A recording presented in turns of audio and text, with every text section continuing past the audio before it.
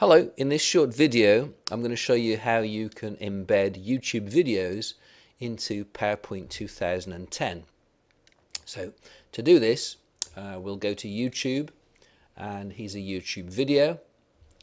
If I scroll down a little bit, underneath the video there's these lines here, one of which is Embed, and by clicking on this you can actually show the embed code.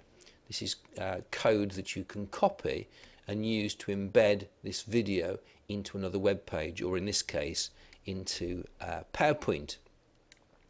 So you need to set it so that there's a little tick in this box that says use old embed code, and I suggest not putting ticks in these other boxes here.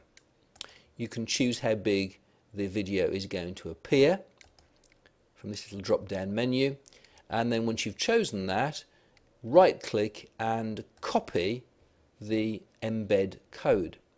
Okay, once you've got that embed code, we're going to come to PowerPoint, and now to embed that video, to put that video onto the PowerPoint slide, first move to the slide that you'd like it on, and then on the Insert tab choose Video in this little media group here. And there's an option called Video from Website. Click on that. And then you can right click and paste in that embed code.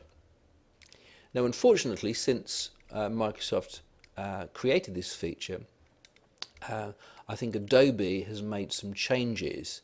Either Adobe or Google have made changes to YouTube, I'm not quite sure. But in order for this to work, you have to actually edit this code slightly, and the things that you have to do are, first, there's a couple of sections in it where it says version equals 3, and what you have to do is change that so it says version equals 2, and it also occurs a bit further down here somewhere as well, version equals 3 here, look. So I'm going to just change that, delete the 3 and put in the 2. So that's one little edit you need to do to this code. The second edit you need to do to the code is you need to make sure that the URLs that are inside this code here actually have the HTTP colon in them. HTTP colon. So it's just in front of where it says / www.youtube.com. In front of that and inside the speech mark, insert HTTP colon, and it occurs twice. So down here, look, here's the / www.youtube.com. Just in front of that and just after the speech mark, I'm going to put in HTTP colon. Okay, having done those two little edits, that'll now make it work. If you don't do those edits, this feature doesn't work properly in PowerPoint 2010. But make the edits and it will work, and then click on Insert.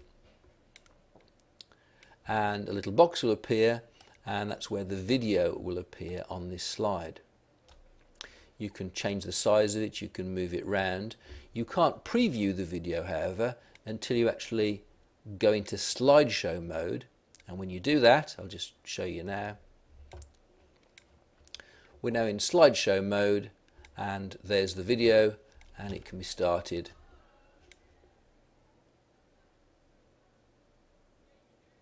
Like that. Okay, that's the end of this little demonstration. Thanks very much for watching.